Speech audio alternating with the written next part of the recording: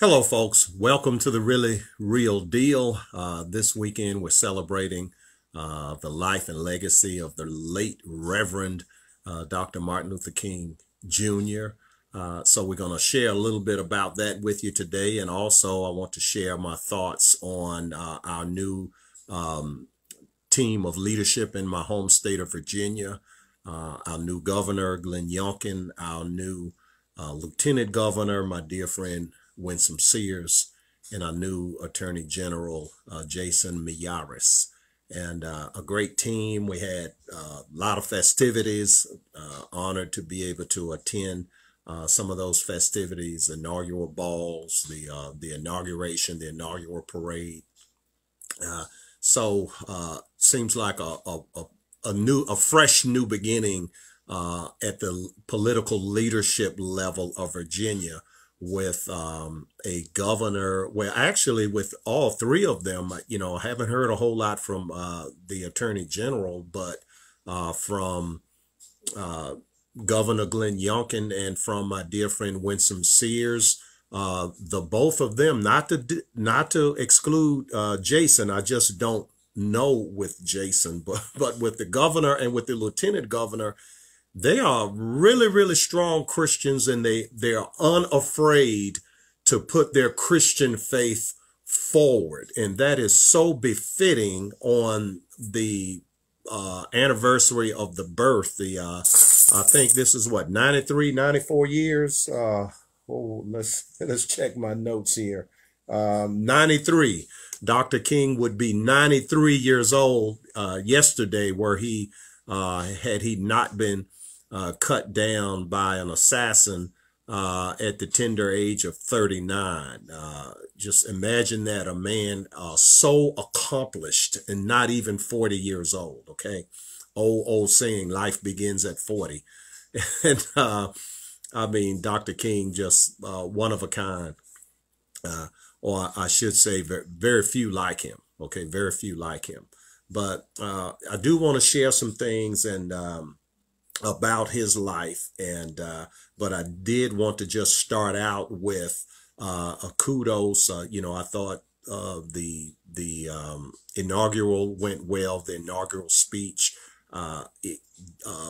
Governor Youngkin seems to be inviting the spirit. I was blessed to attend the prayer breakfast yesterday morning at the Jefferson, and listening to him, the type of people that he has around him. And he actually led the closing prayer himself. Okay, typically they would invite a minister to do that. Okay, he did have a minister do a prayer. Matter of fact, Calvin Duncan, okay, from my alma mater, VCU. Okay, he's a minister now, and so he did do a prayer, but then to close things out, it came down from the grandstand down to the level where the people are, and did a prayer. Okay, and I just think that you can never go wrong when you invite the Holy Spirit into whatever it is you are doing, and I say that's appropriate for Dr. King, for several reasons. Okay. Now, the most important reason is that, first and foremost, Dr. King was a man of God, the Reverend Dr. Martin Luther King Jr. Okay. Not just MLK, not just Dr. King, but the Reverend. Okay. And he was one to be revered. He was a man who revered God himself. Okay. Now, I'm not saying the man was perfect, because last time I checked, God didn't make but one of them. Okay. One and only one. And all the rest of us. Okay. And that includes Dr. King. That includes me. That includes Glenn Youngkin. That includes Trump. That includes all of us. That includes Joe Biden. All of us. Okay.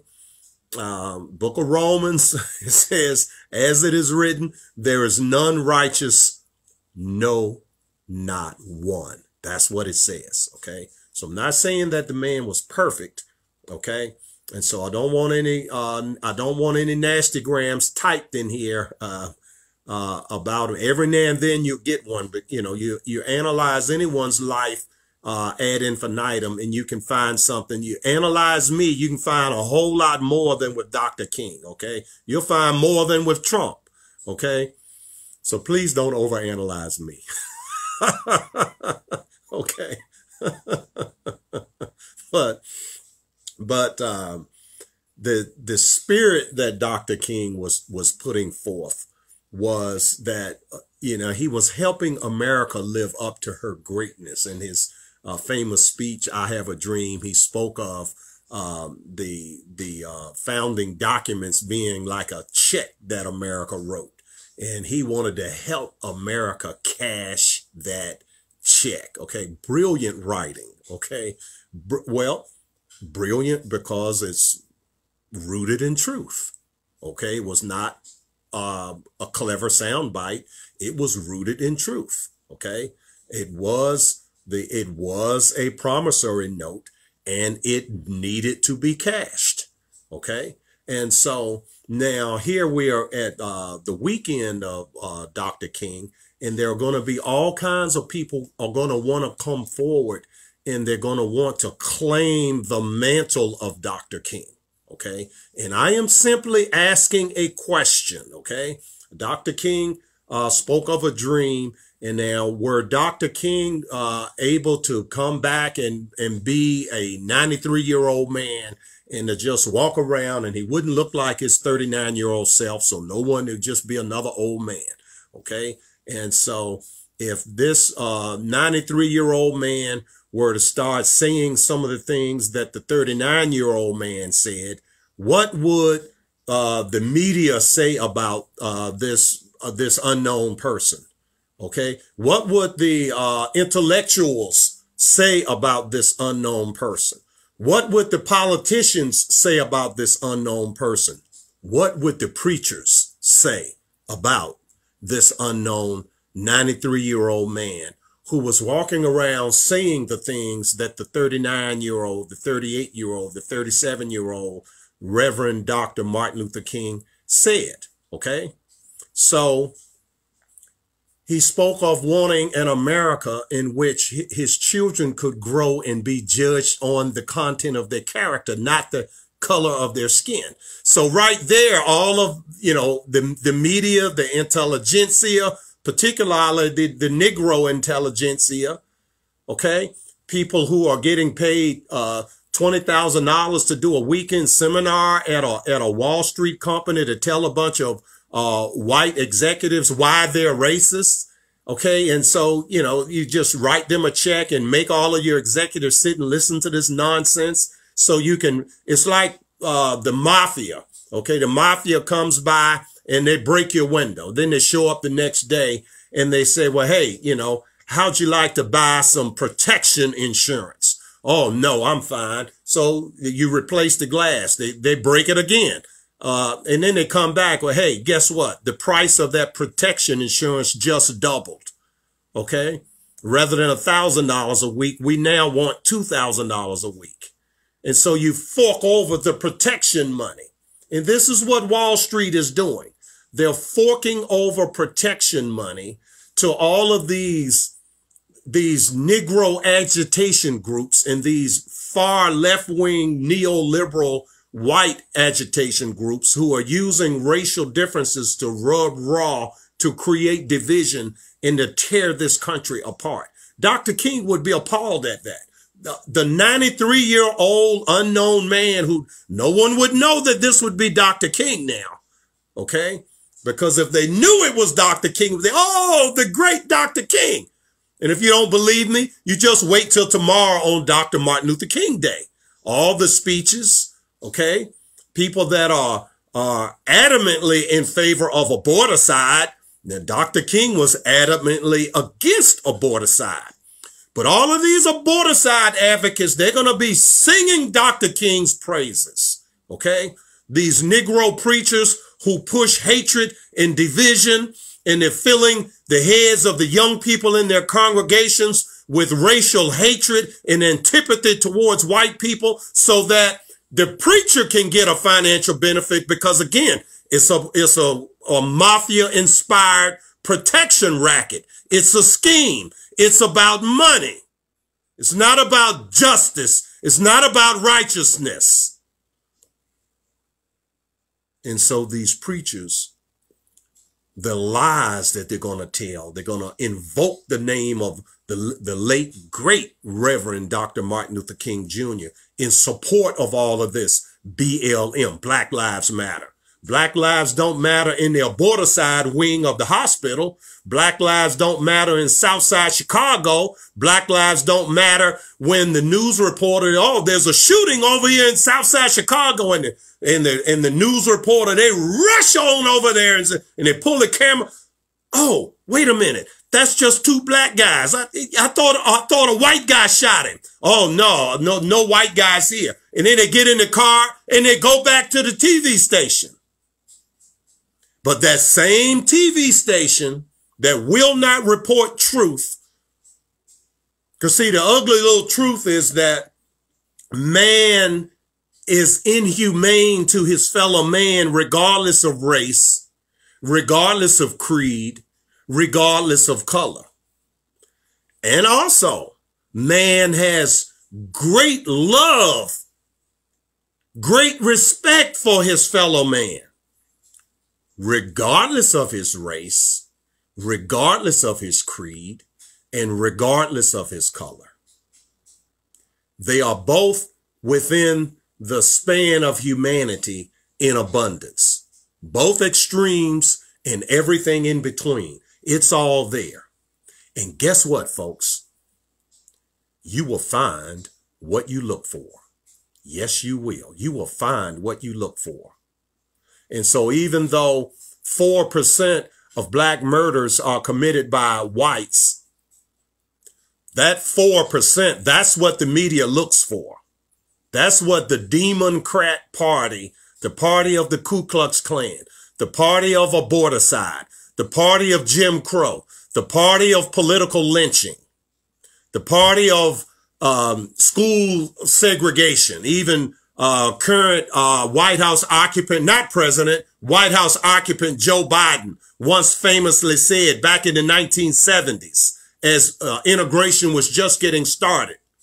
Okay, I was one of those children who was bused from the slums of Newport News out to the Denby area in Newport News, which was like beautiful, and had my face plastered in the glass of the bus, the window of the bus, just like that Cosby Kid cartoon when they portrayed how busing was perceived from the black point of view. I was one of those kids. I could not believe that neighborhoods could be so beautiful. Everyone's grass looked like a green carpet. I had never seen anything like that before. Was bused out to Epps Middle School in Denby. I was one of those kids. And Joe Biden was a senator who said, and I quote, I don't want it was personal with him, his children. He said, I don't want my children going to school in a racial jungle. And these pulpit pimp Negro preachers led Black America to vote overwhelmingly, the largest percentage of any demographic group in America. More than white America, more than Hispanic America, more than Asian, more than gay America even. More than any demographic group in America voted. At least it wasn't the 95% that Obama used to get. And it wasn't the 90% that Democrats habitually get over the last several decades. But it was still the largest delivery of a voting bloc in the entire United States of America. And this is not because Reverend Chickenfoot really fully comprehends, believes, understands that, you know, Democrat policies are better for America. I mean, come on, aborticide. You stay in your slum school. You can't go have public money to go to a private school. public money can go to anything else, it seems like. You know, public food stamp money can go to a public grocery store. There's no government grocery store. So public money can be spent in a lot of places. Public money can be spent in a private hospital, Medicaid, Medicare. Okay. But public money, that's their argument. Oh, we can't take public money out of the public school and send it to a private school. Oh no, can't send it to a Christian school. And he claims to be a Christian preacher. Let me give you some Bible verses here. I'm hot today. I'm just getting started. I'm hot already. Okay. Book of Malachi. And this is for you, Reverend Chickenfoot, pulpit pimp preacher. And it's for the poverty pimp politicians also. Okay. These Negroes, see, because I have to get it in today because tomorrow is Monday, the celebration of Dr. King's life. And these folks, they're going to be going crazy. Okay. And as a matter of fact, I'll be a guest on a WRVA at 9:05 tomorrow morning. So I'll get the really real deal, in for about 7 or 8 minutes. Okay. And so, but throughout, all of these programs, you know, all of these evil, wicked people, they're going to be claiming the mantle of Dr. King. Okay. And again, I'm asking the question, what would the 93-year-old Dr. King, you know, unknown 93-year-old man, nobody knows he's Dr. King. What would his assessment be? Okay. And see, Word of God, Book of Malachi. See, Dr. King would be familiar with this. And now, O ye priests, see, talking to the preachers. Okay. This commandment is for you.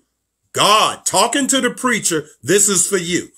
If ye will not hear, if you will not lay it to heart, to give glory unto my name, saith the Lord of hosts, I will even send a curse upon you. I will curse your blessings. Yes, and I have cursed them already. Anybody ever wonder why there's in the black community, there's more churches per square foot than anywhere else in America? You can't go through a ghetto and not run into a church on the corner of every other block. You can't do it. Word of God says, I have cursed them already. And then he gives a reason, because the next word is the word because. Okay, this is Book of Malachi, chapter 2. Read it for yourself. Okay, because you do not lay it to heart. Behold, God says, I will corrupt your seed and spread dung upon your faces. Okay. That's feces, if anyone doesn't know what dung is. Okay. So God is saying he's going to give these folks a face full of crap. Okay. He's going to corrupt their seed. Okay. And so there's all this talk, you know, this great America where, you know, the black community is the one demographic that has, not to say all blacks, but let's just be honest, as a percentage. Okay. You have a higher percentage of people in poverty, a higher percentage of homelessness, a higher percentage of fatherlessness, a higher percentage of underperformance, a higher percentage, not 100%. There's no demographic that is 100% bad or 100% good. So don't hand me that. Don't hand me that. Okay. But when you look at, since, you know, the government and all these poverty pimps, you the people that like to always break everything down, hyphenated Americanism. Okay. So let's deal with it. Let's deal with it. Okay. And see, and I'm claiming Dr. King as a reverend, as a Christian. Okay. Not as a black Christian, although, you know, he had brown skin like me, but Dr. King could represent all humanity. He didn't just represent black folks. Okay. And I don't just represent black folks. That's why I resent that term. People call me a black Republican. I'm not a black Republican. I'm a Republican Republican. I'm a Christian Christian. I'm not a black Christian. Okay, I'm so Republican that half the Republicans don't like me. because I stick to the Republican creed. And I'm the type of Christian where half the Christians don't like me because I stick to the whole gospel, not the half gospel. And if you do likewise, it would be just like our Lord and Savior told us it would be. He said, they will hate you for my name's sake. He said, the servant is not greater than the Lord. He said, they hated me first. They will hate you too. And this Dr. King's life proved that. Even black folks did not really care for Dr. King. After he got famous, everyone wants to get on the bandwagon late. But as he was struggling in the early years, even black folks, they didn't want to hear it.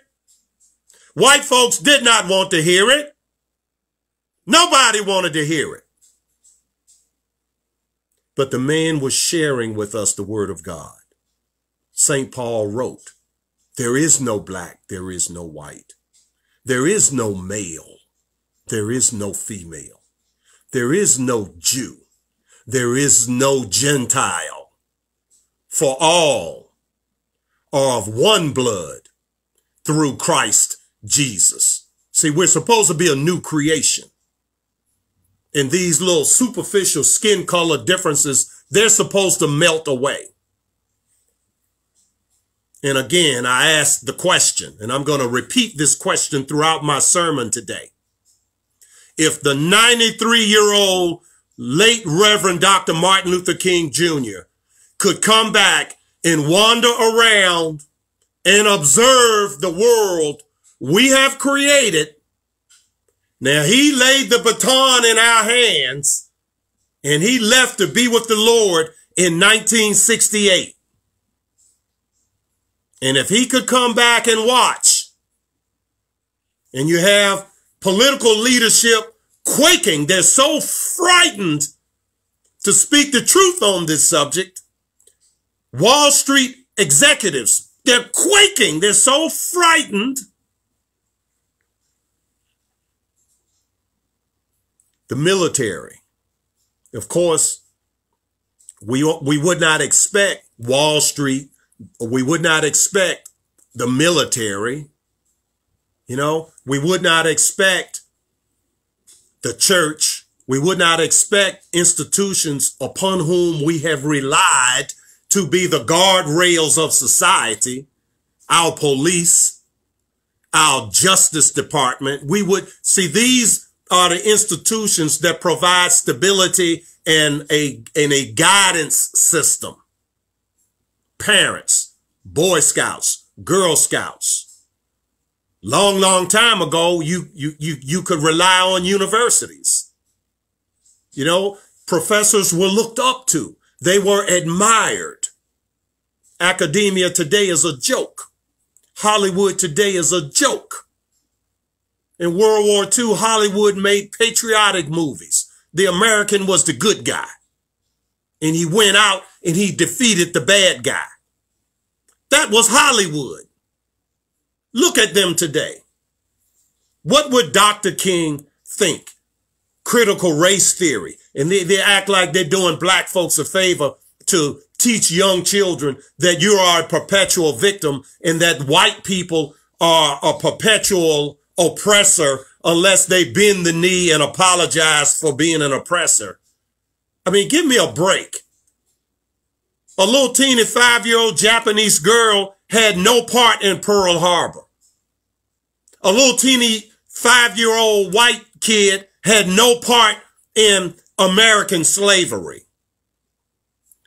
Okay? A little teeny 5-year-old African girl had no part in African slavery. Because see, that's how slavery was.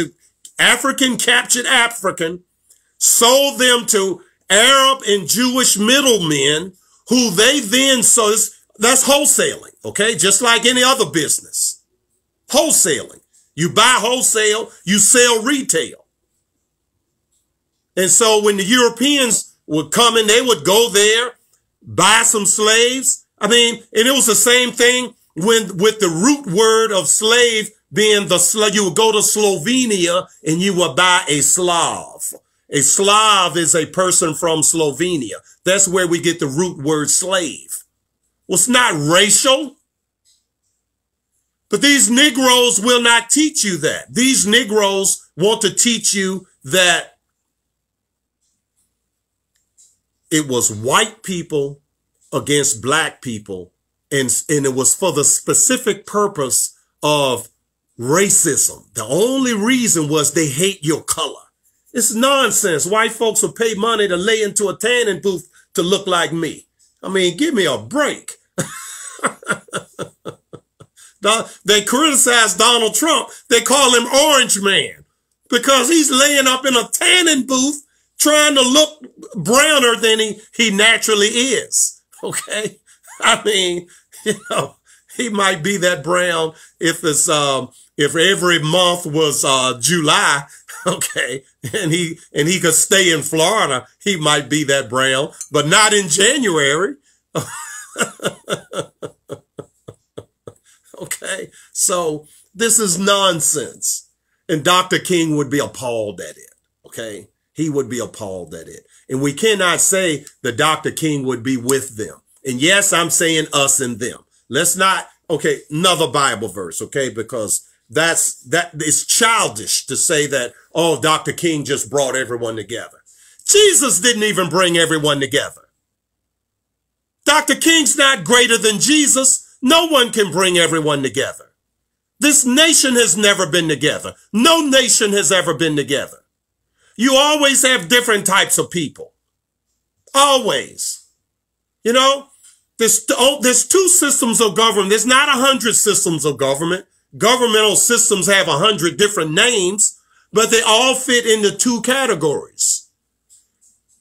Government is either going to recognize and respect the fact that God created you as a free person, and that government will try to limit itself to do that which is necessary to create structure, order, safety, and security so that you can do all of the things necessary to make society work, create prosperity, invent things, deliver goods and services. Okay.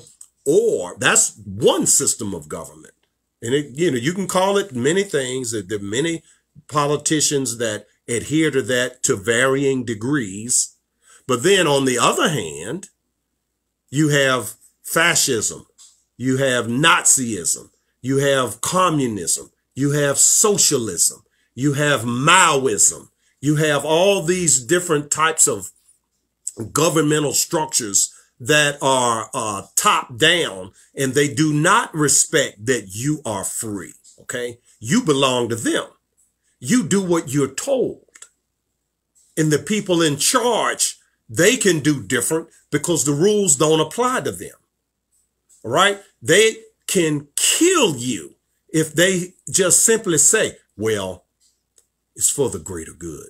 Because in that worldview, the end, they pretend righteous ends, and therefore whatever the means are, it's justified.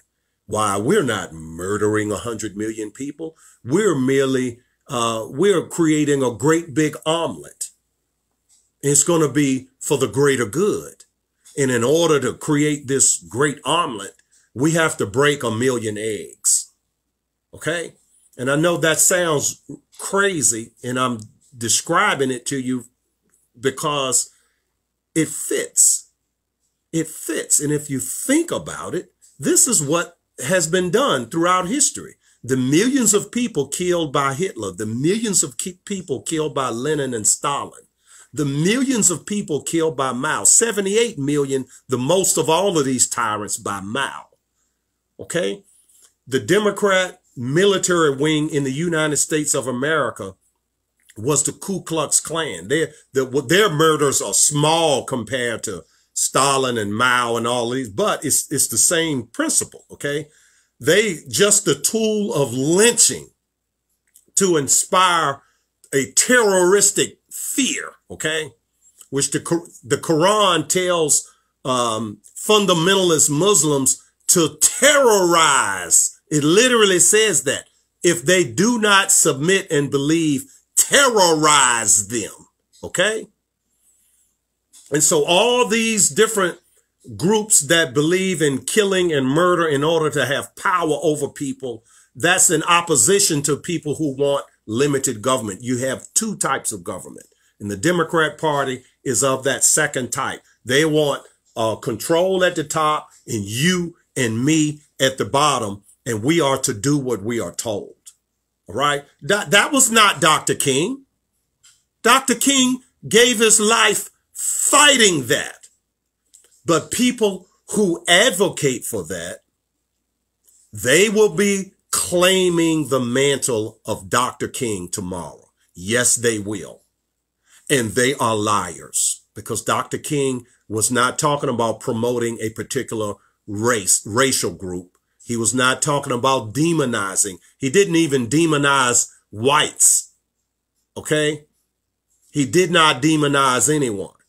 All right? He truly was the apostle of peace.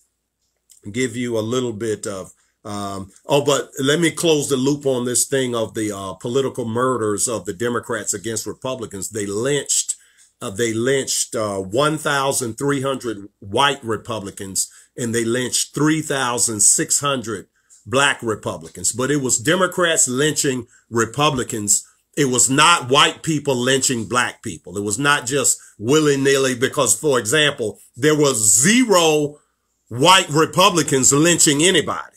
It was white Democrats doing the lynching, because, again, the Democrat Party has always been about the powerful controlling the few. And if you get out of line, they're going to fix you. Now, today, they can't lynch you with a rope. So they do what Justice Clarence Thomas, he called what they did to him a high-tech lynching for uppity blacks who deign to think for themselves. Okay? They're trying to do that to my dear friend Winsome Sears, who just got sworn in yesterday as Virginia's lieutenant governor. Okay? They call her the black face of white supremacy and all other kinds of horrible names. Similar names have been laid at me for years and years and years. We saw Larry Elder running for governor out in California. They said the same thing about him. This semi-literate bald-head Negro, he's a comedian. I forget his name. He has a radio show, and I think he does a game show. Thick, bushy mustache, bald head, broken English. You know, sounds like he should have a mop in his hand or a broom or something. It does not sound like he should have a microphone in his hand, but he has one. Okay. And he has a national, I wish I could remember that Negro's name, but he called this very fine gentleman, very intelligent, very articulate, very accomplished. Okay. National radio host Larry Elder. He said the same thing about him that Joyless Reed said about Winsome Sears. The black face of white supremacy. Okay. And so it really is about character. It's not about skin color. If it were about skin color, these Black Lives Matter people, these Antifa people, these Democrat operatives, these pulpit pimp Negro preachers, these poverty pimp Negro politicians, if it were truly about color, advancing people of color, as they say, they would champion me. I am a person of color, although I don't really claim that. All right. I live on character, not color. They would champion Winsome Sears. They would champion Larry Elder. They would champion Dr. Thomas Sowell. They would champion Clarence Thomas, Justice Clarence Thomas, the most prolific writer in the history of the Supreme Court. He's written, I think, about 700 opinions. And the second closest one to him was the late RGB, Ruth Bader Ginsburg. And she had 300 and something opinions. Okay. He's a truly, truly great man, and he's demonized, and he has brown skin. Okay. Just like Joyless Reed, just like the Negro, comedian, Steve Harvey. I knew the Negro's name. I just didn't want to say his name. He whose name I will not speak.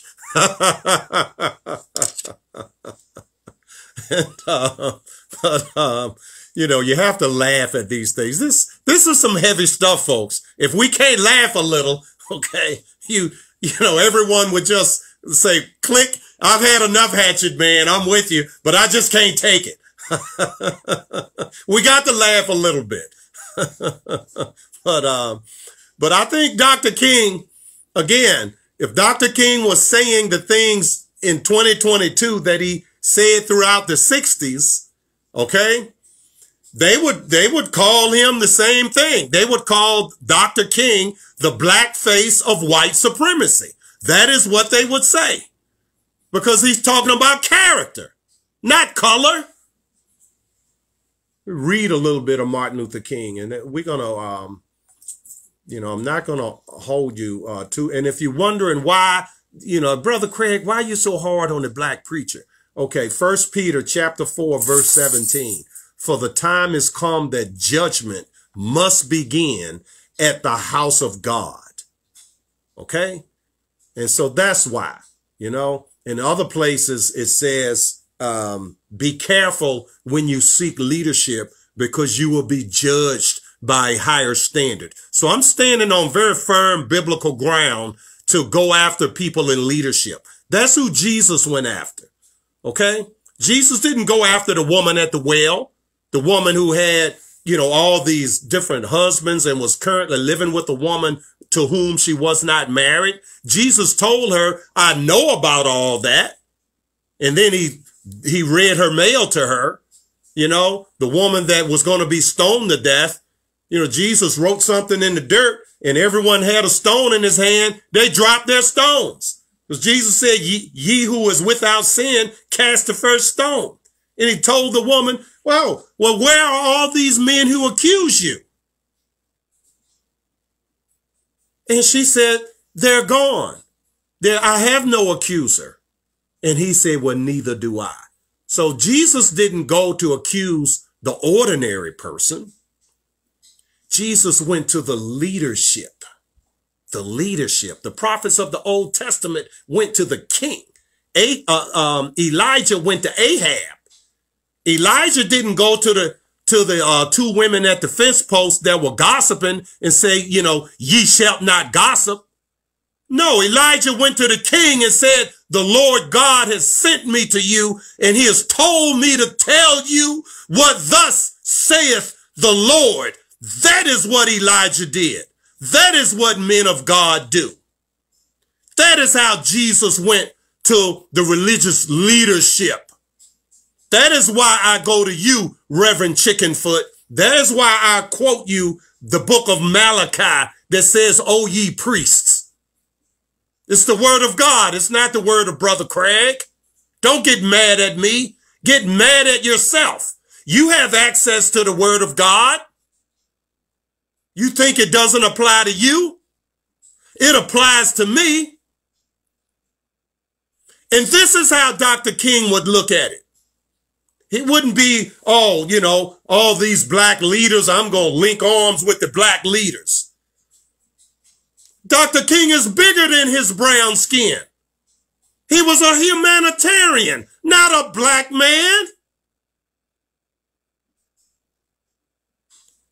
But black men and black women who are on the wrong side of history, they're going to claim him. And white people who are full of fear are going to let them do it and not going to call them account. So I have to do it. Now, I want everyone out there to repost this, share this. I know Facebook and YouTube and all these little, whatever you call them, they make it hard. I know, but try, okay? Try to repost this. All right. Where are we now? We're still in the word of God. 2 Timothy. Perilous times shall come. Men shall be lovers of their own selves, covetous, boasters, proud, blasphemers, disobedient, unthankful, unholy, without natural affection, truce breakers, false accusers, incontinent, fierce, despisers of those that are good. Traitors, heady, high-minded. They stole the election from Trump. That's traitors. Traitors. All right, Reverend Chickenfoot. I'm at verse 5 now. Listen, this is you having a form of godliness, but denying the power thereof. And now this next part is for you who sit in Reverend Chickenfoot's congregation. From such, turn away. I did not write it. I am reading it. It is from the book of 2 Timothy. It is chapter 3. Read it. From such, turn away. Okay? Now, this is for our vice president. Verse 6. I did not write it. I'm reading it. For of this sort are they which creep into houses and lead captive silly women, laden with sins, led away with diverse lusts. And this is for the intellectuals, ever learning and never able to come to the knowledge of truth. 2 Timothy chapter 3, verses 1 through 7. Read it. Read it. Okay? Now, a little bit of Dr. King. But there is something that I must say to my people who stand on the warm threshold which leads into the palace of justice. In the process of gaining our rightful place, think of this, folks. This is me intersecting, okay? 1 second.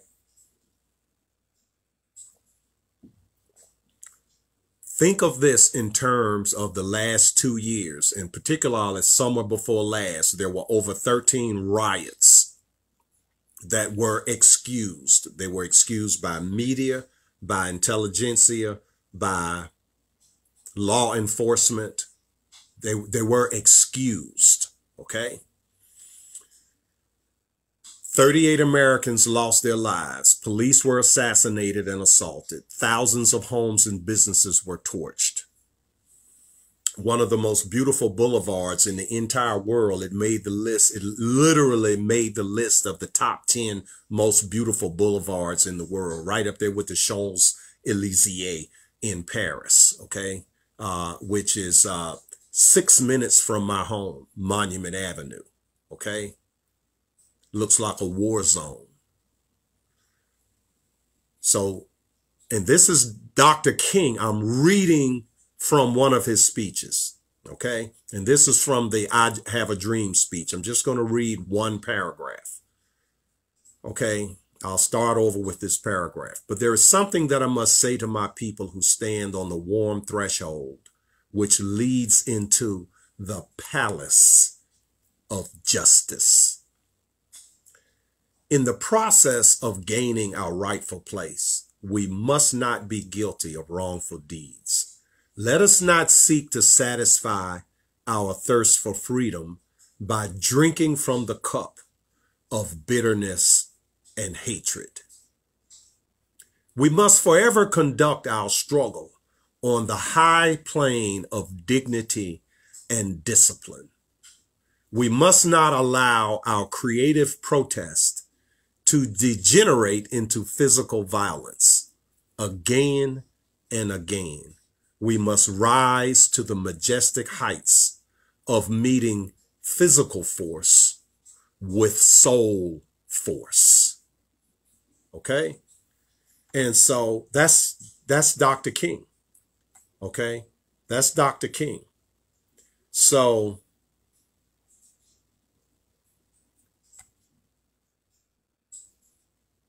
a little bit of 1 Corinthians chapter 13,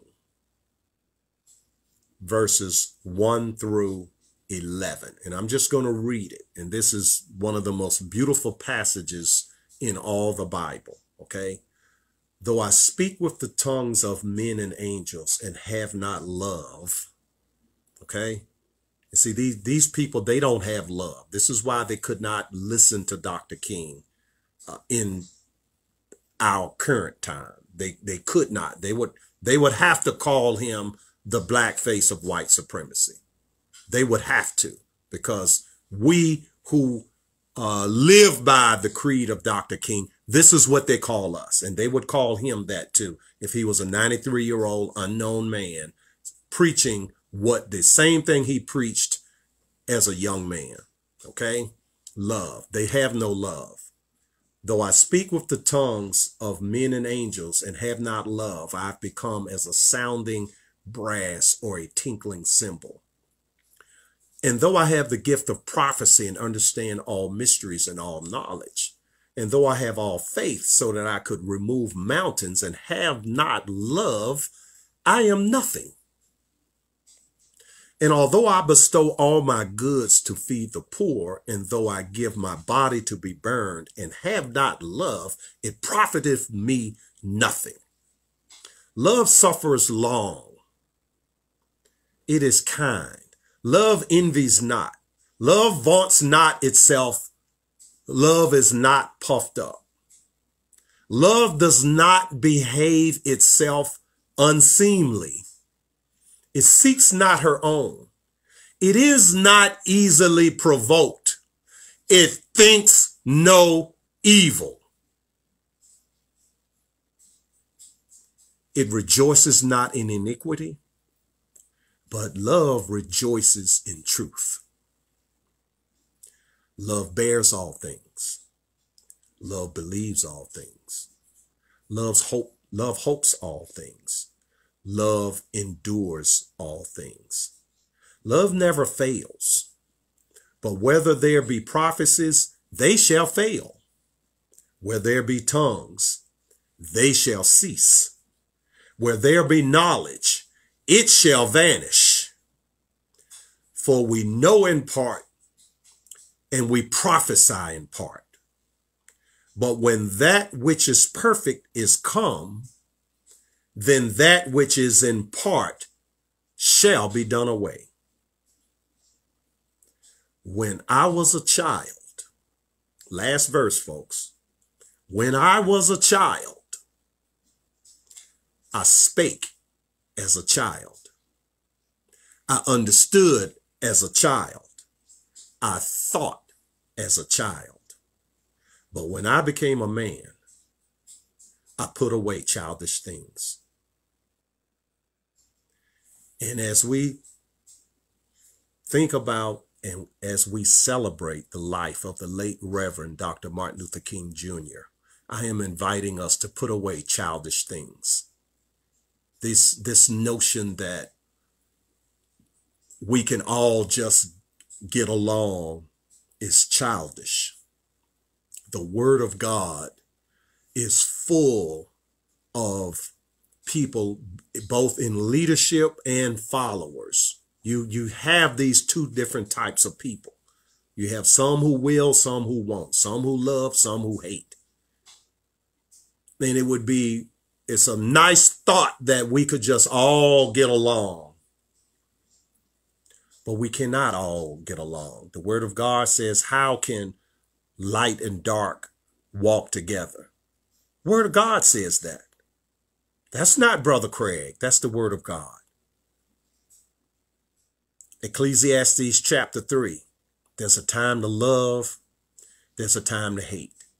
There's a time to embrace. There's a time to refrain from embracing. There's a time to throw stones. There's a time to gather stones. There's a time to everything under the sun. Wisdom is knowing when to do what. That's wisdom. That's wisdom. And so the young Dr. King came as the apostle of peace, sharing what was possible. The 93-year-old Dr. King, if he were to come back and observe and see, okay, that, wow, in my absence, some of these pulpit pimp preachers and poverty pimp politicians, some of them were, young men in their teens and 20s, maybe 30s at the most, when Dr. King was among us. And for him to see, I mean, he would want to reach out to them and say, hey, man, what are you trying to do? But he would certainly not be in agreement with them. And again, we don't know how Dr. King would have evolved had he not been assassinated, and he would have just naturally progressed to be 93 years old. You see, for us, the 39-year-old Dr. King is cemented in our psyche forever, because that's when he was cut down. So, but we would have to give him credit that he would stay the course. Okay? We would have to assume that the 93-year-old Dr. King would hold to the same principles that the young Dr. King held to. We would have to. And so I'm accusing these people. I wrote an article a few years ago, j'accuse, because also the anniversary is of that famous letter by French writer Émile Zola, j'accuse, which the Dreyfus affair, Lieutenant Alfred Dreyfus was a Jewish military officer in France who was accused of treason.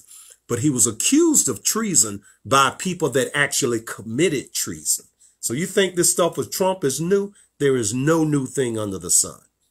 And this man was sent to Devil's Island. And Émile Zola knew that it was wrong. And Émile Zola would not let up. And so he wrote this letter that was published in the newspaper. And it was, I accuse, j'accuse. Okay. And so I wrote this article several years ago, when anniversaries collide. And so I converged the anniversary of the j'accuse letter with the anniversary of Dr. King's birth.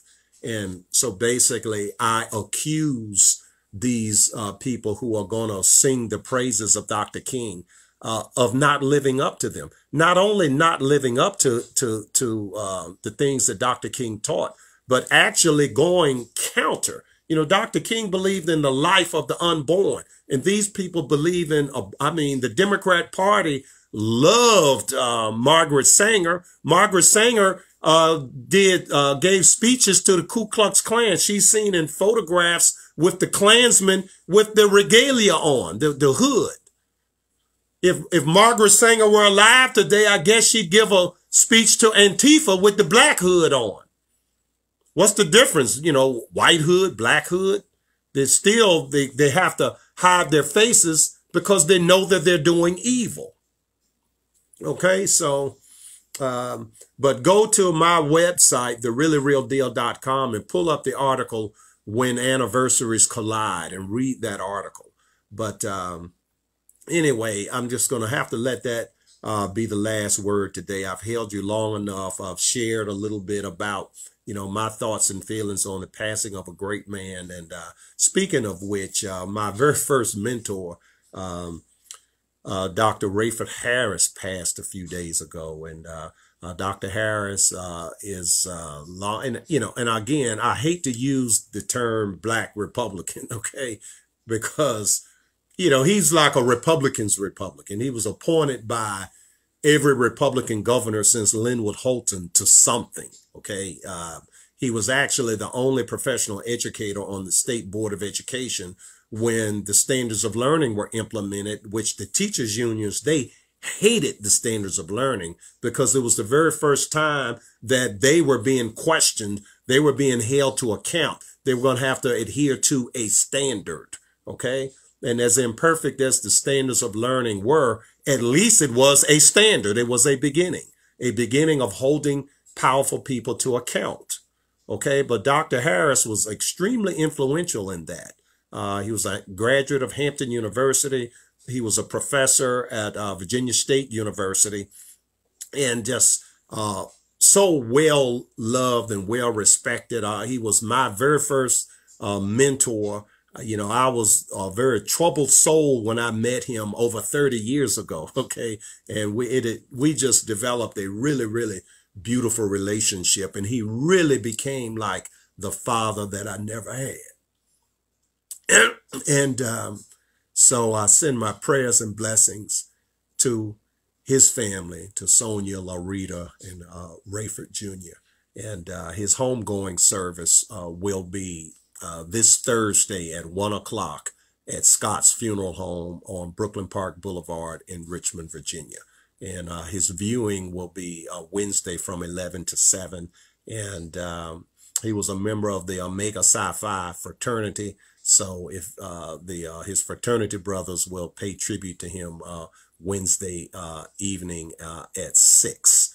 Okay, so Dr. Rayford Harris, and a truly, truly great man, extremely influential and particularly on my life. I would not be here were it not for him. God bless you. I pray that the Lord would bless you and keep you, that the Lord would make his face to shine upon you and be gracious unto you, and that the Lord would lift his countenance up upon you and give you peace.